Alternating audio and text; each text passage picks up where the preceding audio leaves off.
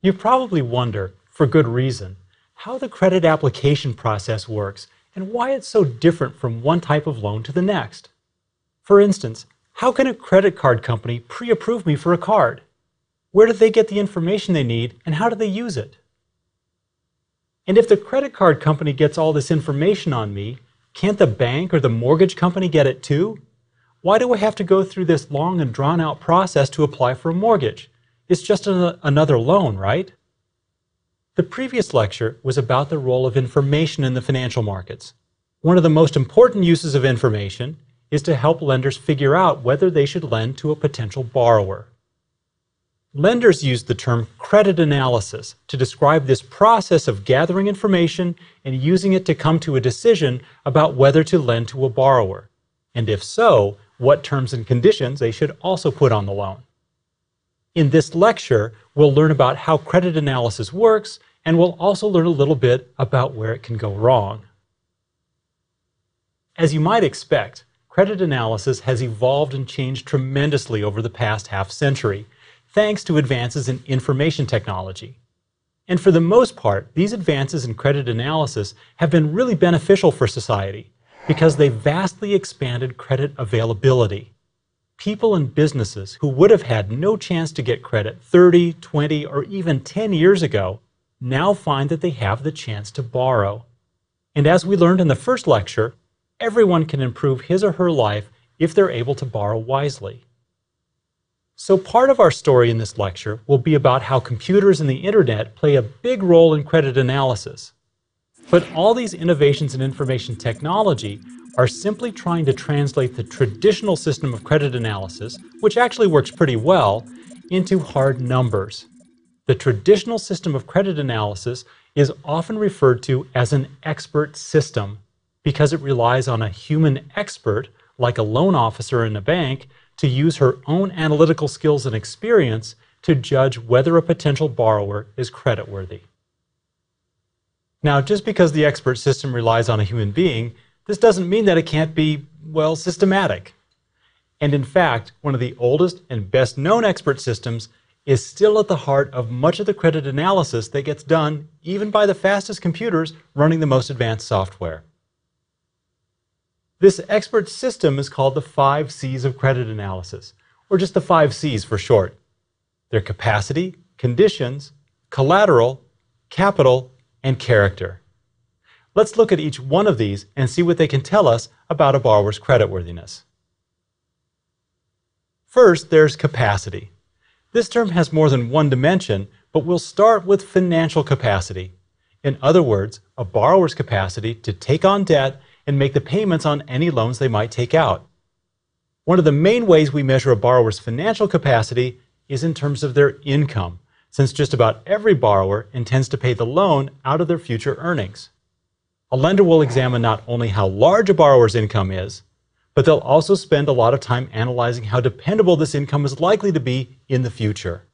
This dependability of income is really critical, since many loans are paid back over a long period of time.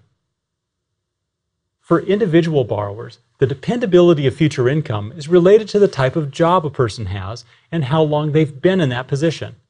For example, someone who's been working as a nurse at a local hospital for 10 years probably has a pretty reliable income. On the other hand, someone whose income is based on commissions, like a salesperson, has less dependable income. Some years are great, and some are lean. Trying to estimate the dependability of a business's income is even more challenging. The lender has to forecast how much the business will earn in coming years, which depends not only on how well the business itself is run, but also what the competitors in the market are doing and where the whole industry is headed. For example, think about trying to estimate the income of companies making mobile phones. There's a lot of competition, and new products are being introduced almost daily. It would be really tough for even the best loan officers to make a good prediction in this case. The lender's estimate of a borrower's capacity to make payments on their loans is largely driven by their prediction of the borrower's income. Over time, lenders have learned that there's a limit on the share of income that borrowers can devote to making their loan payments. For individuals, for example, that limit is usually about 1/3 of their income. Most people seem to be able to pay back all their loans on time and in full if they can devote less than a third of their income to paying back all the loans they've taken out, including their mortgage, credit cards, car payments, and so on. Experience has shown that if people have to spend more than a third of their income paying back their loans, then they're in a precarious position. An unexpected medical bill or car repair can leave them short of money to pay back one or more of their loans. There's not really a universal income limit on business borrowing. The customary limits vary across industries, and even then, some companies seem to be able to comfortably support a lot more debt than their competitors do. This means that it's even more difficult in the case of business lending to assess a company's true capacity to borrow. Another important part of financial capacity is how many other loans and what kinds a potential borrower has already taken out. In other words, lenders are very careful to measure how much of your borrowing capacity you've already used up. In addition to financial capacity, there's also a second dimension of capacity, the legal capacity to borrow. This is primarily an issue for business borrowers, and it comes from the fact that restrictions on future borrowing may be written into loan contracts. A business may have ample financial capacity to borrow, but previous loan agreements may place specific limits on the borrower's total debts. As you can see, every lender needs to collect a lot of information about a potential borrower's income and future prospects in order to examine their capacity to borrow. One of the 5 C's that's closely related to capacity is conditions, as in the economic conditions during the time that this loan will be paid back. For example, if the economy is going into a recession, this increases the chances that people will get laid off, which of course lowers the incomes they expect to earn on average. Economic conditions are especially important in business loans because these loans are often used to fund the development of brand new products or other new ventures. Some new products may not sell very well unless the economy is growing robustly. Luxury items like designer handbags, for example. At the other extreme, a recession may be the perfect time to expand a chain of discount retail stores. So a lender may be more willing to make a loan for this project during a recession than during an economic boom. Everything else equal, of course. Again, understanding the impact of economic conditions on a particular borrower's ability to repay a loan is a complex task that requires a lot of information and analysis. In the case of business loans, the lender will have to put some effort into understanding the business the company is in and how this particular business is usually affected by the economy. You're probably thinking that there's more than a little overlap between capacity and conditions. A borrower's capacity to borrow depends on economic conditions. This is true. And it's also true that economic conditions can affect the other 3 C's of credit analysis as well. This serves to make the job of credit analysis even more complex and challenging, and interesting too. The next C of credit analysis is collateral. In the previous lecture, we learned all about how collateral is important for mitigating the information problems that get in the way of borrowing and lending. Also, when a loan is secured by collateral, the collateral helps ensure that the lender can recover most, if not all, of the money the borrower owes, in the event that the borrower defaults on the loan. In that case, the lender would seize or repossess the collateral and then try to sell it or otherwise use it to earn money. For instance, sometimes when homes are repossessed, they're rented out instead of being sold. In fact, after the financial crisis of 2008, many American banks unintentionally took on the additional role as serving as property management companies because they ended up owning thousands of homes that they couldn't sell and tried to rent them out instead. The collateral part of credit analysis is all about determining the most accurate value possible for the collateral that the borrower is offering. For a few types of loans, figuring the value of collateral is not very difficult. If the collateral is a car, for example, it's pretty easy to find out the value of a new or used car. But in general, it takes a lot of effort to find the right price for collateral. Think about a mortgage loan, for example. All houses are different. The value of the house depends a lot on its specific location, and it's not so easy to tell whether a house is in good shape or not. So a lender will often delegate the job of valuing a house to a professional home appraiser. But even then, the credit analyst can't just sit back and relax. The value of all homes depends on the economic conditions in the places where they're located. If a big local employer shuts down its factory and lays off hundreds of people, then the value of houses in that town will fall. There's that connection between economic conditions and the other four C's again. For businesses who are investing in all kinds of specialized physical capital, like assembly lines, custom software, specially built factories and office buildings, the valuation of collateral gets even tougher. Many of the items that a business can potentially pledge as collateral are one of a kind, so there is not really a market to help the credit analyst assign an accurate price to the collateral. As you might suspect then, many lenders don't want to accept this specialized collateral and will only make loans backed by things that are easier to value. And if a business doesn't have many of these things, well, that's too bad. They can't borrow very much. Sometimes lenders are legally prevented from accepting certain business assets as collateral. For example, some countries only permit real property, that is, land and buildings, to be pledged as business collateral.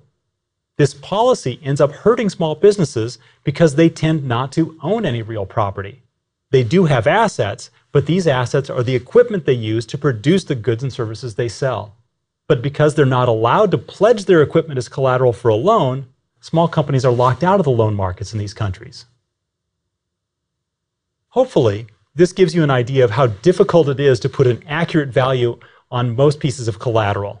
And we haven't even talked about how expensive it is for a lender to actually repossess a borrower's collateral and then try to sell it.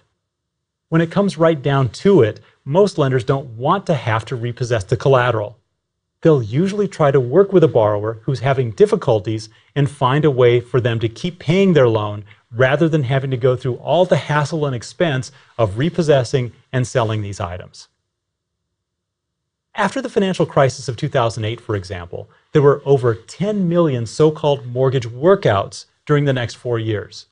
In most of these workouts, the lenders and borrowers simply negotiated a plan for the borrower to come up with the missed payments and gradually catch up with their loan. In some cases, the payments on the mortgage are reduced by lowering the interest rate on the mortgages or lengthening the term on the mortgage loan. The goal of these mortgage workouts was to enable the homeowner to avoid defaulting on the mortgage and then losing the home through foreclosure. The fourth C of credit analysis is related to collateral. It's capital. Capital is the value of the other things that a borrower owns that they could sell or otherwise use to generate cash in order to repay the loan. As in the case of collateral, this is not really the preferred way that the borrower would repay the loan. Everyone would rather have the borrower pay back the loan out of their income. But if a borrower defaults on the loan and the lender takes the borrower to court to collect on the loan, the court will expect the borrower to use all of his or her resources, including the other things they own, to repay the loan. Capital is technically the difference between the value of all the things you own and the total value of all the debts you owe to others. So by capital, we really mean the net worth of the person or the business. If you know a little accounting, then you know we also use the word equity to refer to the capital or net worth of a business or a person.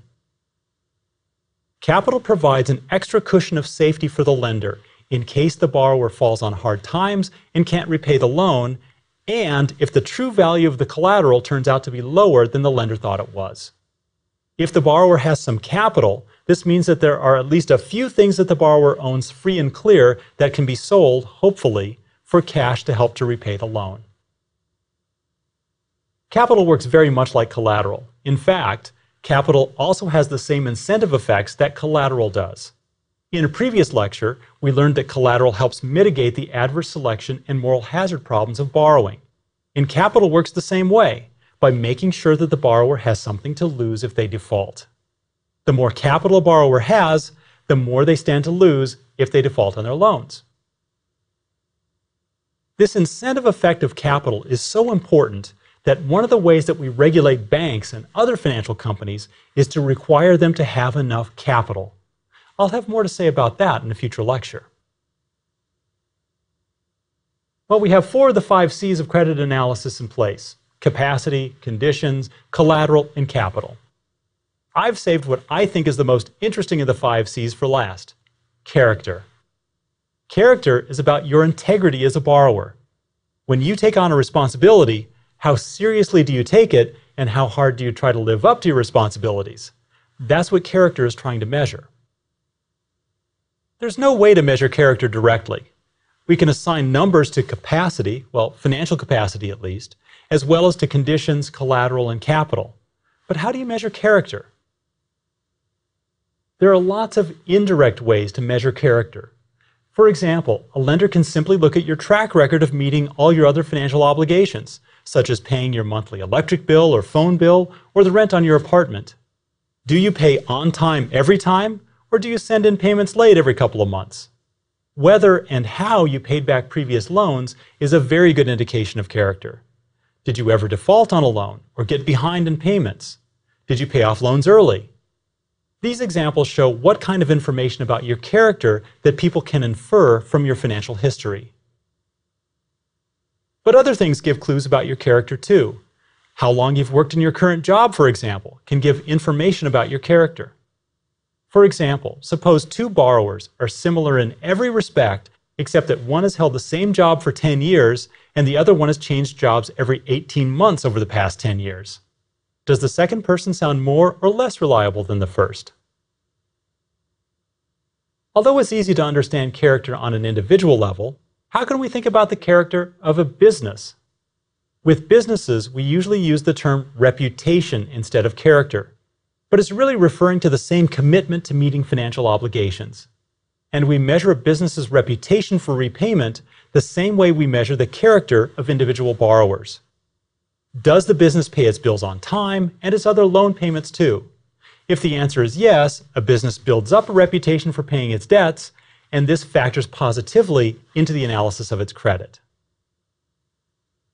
So there are the 5 C's of credit analysis. As we learned earlier, in the old days, a loan officer would gather information about each potential borrower's 5 C's, and then this person would use her own knowledge and experience to come to a decision about whether to make the loan. Over time, many lenders started to adopt rating systems to use in conjunction with the 5 C's. The best borrowers would get a 1, the next best a 2, and so on. These rating systems tried to make the loan officer's decisions a bit more consistent across different loan officers and across time, but the categories themselves were not truly standardized or objective. Nonetheless, rating systems like these remain in place, at least informally, with many lenders. That's because they're still pretty effective. Of course, they're not perfect. Even though the 5 C's use a lot of numbers, many of these numbers are estimates or projections, which can be way off. For example, in the run-up to the financial crisis of 2008, credit analysts overestimated both the future economic conditions and the value of the housing collateral backing up millions of mortgage loans. Lending and borrowing have a human element that can never be reduced to a number. Even the most statistically advanced credit analysis system can be made better if an experienced person who might have even interacted with some of the borrowers in the past on previous loans can check over the recommendations that come from the computer program and overrule them if they see fit. Given how much our information technology has improved over the past 5 decades, though, it was inevitable that lenders would harness this technology to make their job of credit analysis easier. Information technology did 2 things. First, it enabled machines to estimate statistical models of borrower behavior. There are thousands and thousands of tedious calculations that go into this process, so without cheap and fast computers, it's just not practical to do this. In addition, the IT revolution also made it possible to store and use more data on actual borrower behavior than ever before. So as computing power became faster and cheaper, lenders could estimate more sophisticated models on more data, which helped improve their ability to tell good borrowers from bad ones. This has generally been really beneficial for society because it made it possible to extend credit to millions more deserving borrowers. But it has a downside too. It's really easy to tweak computer models, and there's a good bit of evidence that the lending standards embedded in many lenders' credit models were being watered down during the 2004 to 2007 period in the US. Millions of mortgage and other loan applications that would have been rejected a few years earlier were being approved during this time. In retrospect, too many weak loans were made, and this is part of what made the downturn that began in 2008 so severe. Keep in mind, though, that these models are just tools, and it's up to us to use them well. And given the choice, most of us would want to have better tools. One model that has become a standard tool of credit analysis is the credit scoring model. Lenders build credit scoring models by using statistical methods, mostly regression analysis, to identify borrower characteristics that affect creditworthiness and to measure the impact of these variables on creditworthiness. Then they use this information to put together a literal scoring system for borrowers. Each borrower characteristic earns a score based on the value of that characteristic. For example, we could have a credit scoring model that gives a borrower 1 point for every $5,000 of income they earn. So a borrower with a $60,000 income would earn 12 points, and a borrower with a $100,000 income would earn 20 points. Each characteristic that is measured for the credit scoring model earns some amount of points. And yes, the points can be negative for bad things, like the number of times a borrower defaulted in the past 5 years. If the borrower's total number of points, that is, his credit score, is high enough, then the borrower gets a loan. If the score isn't quite high enough, maybe the borrower is offered a smaller loan or the same loan with a higher interest rate. And if the score is too low, then the borrower's application for a loan is denied. The first credit scoring models were developed for business loans in the 1960s. Eventually, credit scoring models for individual borrowers also came into widespread use. By far, the most well-known and widely used credit scoring model at this time in 2012 is the one used by Fair Isaac & Company, a model that gives us the FICO score. Whenever people talk about their credit score, chances are they actually mean their FICO score. Let's take a couple of minutes to learn a little bit about what goes into this important credit score. We don't know exactly what variables go into your FICO score or how they count. That's because the actual credit scoring model is the intellectual property of Fair Isaac & Company, and they need to protect this property. But the company does tell us the broad categories of information that go into the FICO score and how much each category counts in the overall score. According to the myfico.com website, 35% of the FICO score is determined by your payment history, and 30% is determined by the amounts you owe. As for the rest, 15% of the FICO score is determined by the length of your credit conditions, 10% by the types of credit used, and the remaining 10% by what is called new credit. Keep in mind that each category is made up of many pieces of information that go into the credit scoring model. For example, in the category called length of credit history, there are numbers about not only how long you've had certain loans and credit cards, but how long it's been since you've used some of your credit cards. Similarly, the category called new credit collects information on how many new credit accounts you've opened and how many credit inquiries have been made on you recently, among other things. Note that the FICO credit scoring model tries to include information that gets at all the 5 C's that we've learned about in this lecture, but it can only use information that can be measured in numbers. Then it scores this information and gives a score that ranges between 300 and 850. The median FICO score in the US, again, the median divides the total set of scores in half so that half are above and half are below this score, is about 720. It's important to know that the FICO score does not take into account all the credit information about you that would be relevant to a lender. For example, the FICO score doesn't reflect anything about your job history, which we mentioned earlier is something that might be important. So the FICO score isn't the whole story about your credit, no matter what other people might tell you. The thing that actually comes closer to being the whole story about your credit, though still not the whole story, is your credit report, which is created by a business called a credit bureau or a credit reporting agency. Credit bureaus collect information about borrowers, organize the information into a usable form, and then earn a living by selling this information in the form of credit reports to potential lenders. Credit bureaus often specialize in business credit or consumer credit, though there's nothing that prevents a credit bureau from maintaining information on both types of borrowers. Credit bureaus collect information about your use of credit from banks and other businesses with whom you have a credit account. They also collect credit information about you that is a matter of public record. Anything that the government makes public, like bankruptcies and court settlements. They also collect information from collection agencies. Finally, they also keep track of the number of times in the past 2 years that they've sold your credit report to a customer. The credit report is a relatively comprehensive set of information about how you've used credit. But again, your credit report isn't the full story about your credit. When a lender buys a credit score or a credit report, they could simply be using these tools to supplement their own credit analysis.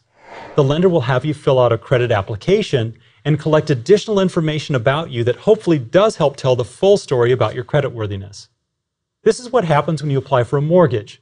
The mortgage lender will doubtlessly get a copy of your credit report and your credit score, but they'll also request a lot more information that will help them assess your 5 C's. For some kinds of lending, the lender is satisfied with a credit report or even just a credit score. And that's why we receive these pre-approved credit card offers in the mail or email. The credit card lender is satisfied, after looking at your credit report or FICO score, that they would approve your credit application if you applied for their credit card. So instead of waiting around for you to come to them, they go to you in the form of a pre-approved credit card offer. Similarly, if you've ever been approached by someone offering so-called instant credit approval, chances are that the company offering this credit is only looking at your credit score or your credit report. Because it's all electronically accessible, it only takes an internet connection to be able to buy this information and view it almost instantly. This still leaves the question of why some lenders would be satisfied with a limited check of your creditworthiness, while others will want to get the full story.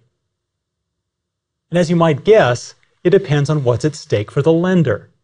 Take credit cards, for example. The lender is lending for a short period, 1 month at a time really, and in limited amounts. If you misbehave with the credit card at any time, the credit card company can close your account and require you to pay off your balance immediately.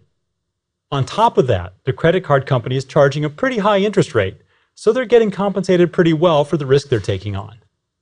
Because they're not as highly exposed to the risk that the borrowers can't pay them back, they can afford to forego a lengthy credit analysis on their potential borrowers. On the other hand, think about a mortgage. It's a long-term commitment, usually 20 to 30 years. The amount loaned is large, usually well over $100,000. The loan is backed by collateral that's hard to value and which can be hard to sell. To top it all off, the lender has to offer a relatively low interest rate, or the mortgage won't be affordable to the borrower. So the lender of the mortgage has some really good reasons to be extremely careful about who they lend to. They need to make very certain that only very good borrowers are approved for mortgages, or else they'll lose a lot of money. This helps explain why you'll probably never be free from credit card solicitations. They're filling up my email inbox too now. But the mortgage lenders will probably leave you in peace. In the next lecture, we'll think about the next step in taking out a loan. If you apply for a loan and successfully make it through the credit analysis process, the lender will offer you a loan contract. Now the ball's in your court. Should you take the lender up on their offer or look for a better deal someplace else? Needless to say, the answers are buried somewhere in the fine print, and that's what we'll learn about in the next lecture.